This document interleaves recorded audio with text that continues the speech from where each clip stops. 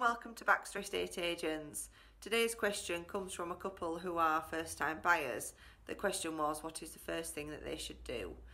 I said to them the first thing really is to make an appointment to see a mortgage advisor and discuss how much deposit they've got to put down, and also look at the amount that they can borrow against the monthly repayments of the mortgage. If you do have questions, you can submit them every day on our Facebook page, which is facebook.com/Baxter Estate Agents.